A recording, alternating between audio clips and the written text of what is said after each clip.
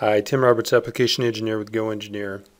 This quick tip video is going to demonstrate and illustrate some of the advanced functionality for handling what happens when you delete a feature and it has children.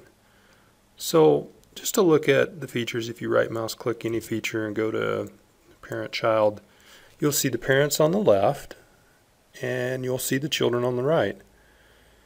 Now, children are introduced by typically selecting other faces of features or edges, or even dimensioning in a sketch, among other things.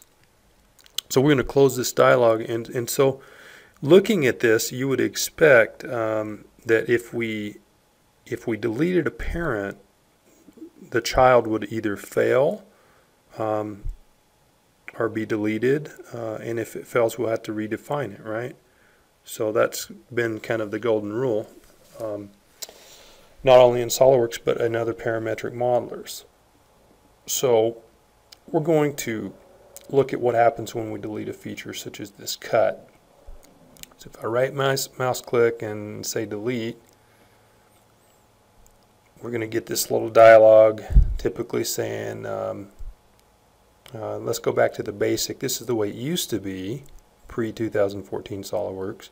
You get this dialog and you could say delete children or not. Okay, not a lot of control over keeping a certain child.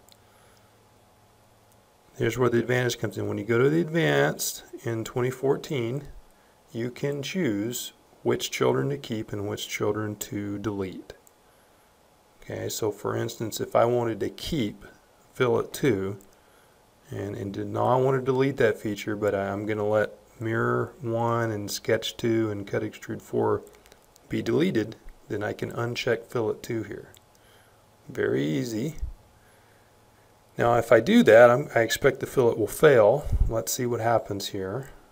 So we'll say yes to that, but at least the feature is retained, and we can go and redefine it or choose what to do with it or suppress it. So we get this dialog. If you want to stop and repair, you can do that, or you can fix it. But at any rate, we can deal with this. This is a new handling of child features for 2014. My name's Tim Roberts. Thanks for watching this video.